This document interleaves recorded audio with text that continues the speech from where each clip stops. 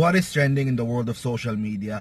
It's a brand new week, guys. Welcome to another episode of Manila Serye. So kanina po sa flag ceremony, in-announce po ni Mayor ISKO yung pong pabahay para po sa mga empleyado ng City Hall. So panoorin po natin si Yorme sa kanyang speech. Salamat po sa office sa inyong lahat. Umaasang araw ngayon. Maraming salamat sa Diyos. Hindi tayo mababasa ng ulan. At muli sa urban, I hope you heard already the plan for our city ISF para sa ating city vertical housing program. At ngayon Diyos, in a few weeks from now, matatapos na rin ang disenyo ng ating pabahay para sa mga empleyado sa lungsod ng Manila. You will be, some of you, if not all of you, which is nearly impossible, at least will benefit from our in-city vertical housing program sooner or later in Malate area.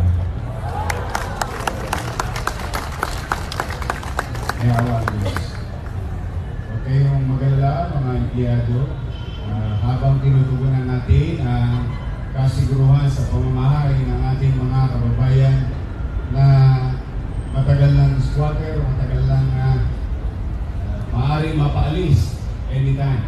Sa maliit ng kapranas, ang punang aking mga kasama sa legislatura rin na pinamumunuan ni Vice Mayor Lacuna, ng mga kusihal. Tingin ko, unti-unti magsasakatuparan natin ang pangarap natin with regard to in-city vertical housing program. Muli, sa inyong lahat mga kababayan, ano man yung nabanggit ng tagapagpakilala na sinabi ng Pangulo, ayan po'y ikinalulugod po natin, pero hindi po yan mangyayari nang hindi po kayo kasama. Kaya sana po mga kasama kong empleyado at kasuyo naman, please help me. For the past so many weeks, I'm trying to follow certain moral rules, trying to correct some mistakes in the past. Hindi perfecto, pero within the range wherein you will be given opportunity to be promoted, to be permanent. Those type of deprivation, demoralization being done in the past, which I'm trying to correct in my own little way. It will not happen overnight. And we try Lacuna, especially in health sectors. Mapabuti natin yung ating katatayuan ng mga naglilingkod sa nagbibigay ng maayos na kalusugan sa ating mga kababayan.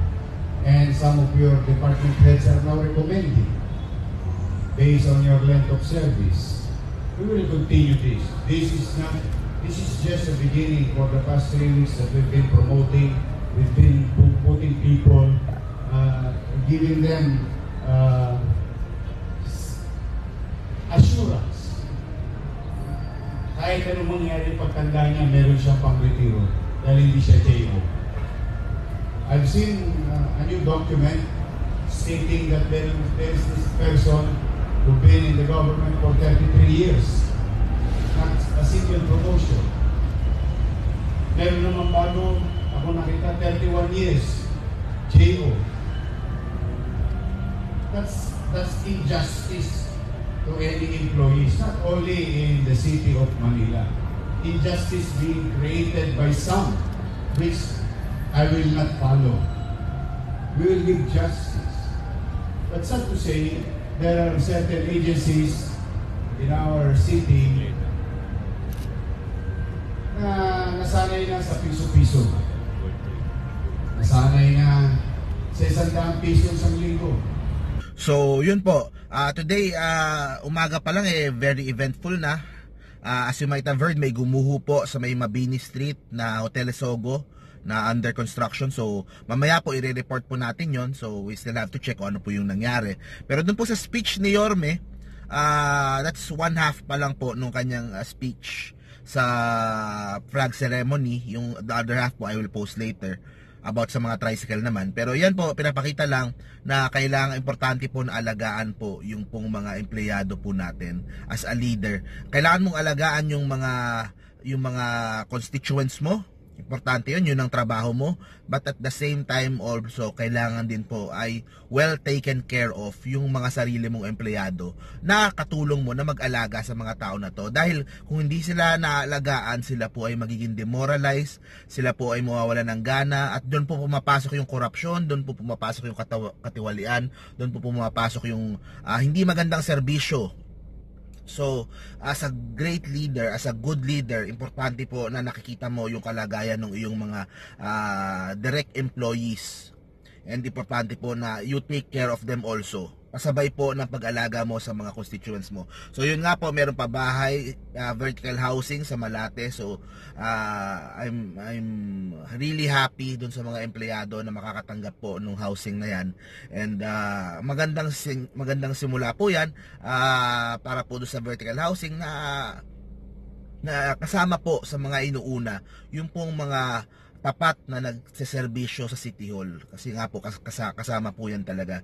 Hindi po magaganapan ng maayos ng mayor ang kanyang trabaho kapag hindi po nagtatrabaho din ng maayos yung kanyang mga empleyado. So yun, so that's our short report, first report for the week this morning. Diyan po tungkol po dyan sa Pabahay po sa mga empleyado. The next batch po is sa tricycle, the next video. So I will be posting that in a while. So thank you very much guys. See you po sa next video.